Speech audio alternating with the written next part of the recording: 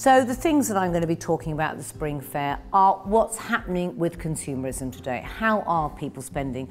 What was 2016 like, and what do we think the trends for 2017 are going to be? What are going to be the trip-ups? You know, what's going to be things that are going to stop people buying? What are the influences that are happening globally as well as locally?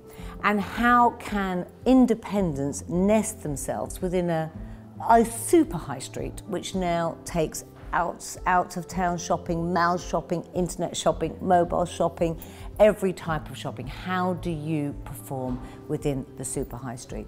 And I'll be telling a few inside stories, some nice funny ones, some interesting ones, and hopefully I'll have a bit of fun. So look forward to seeing you there.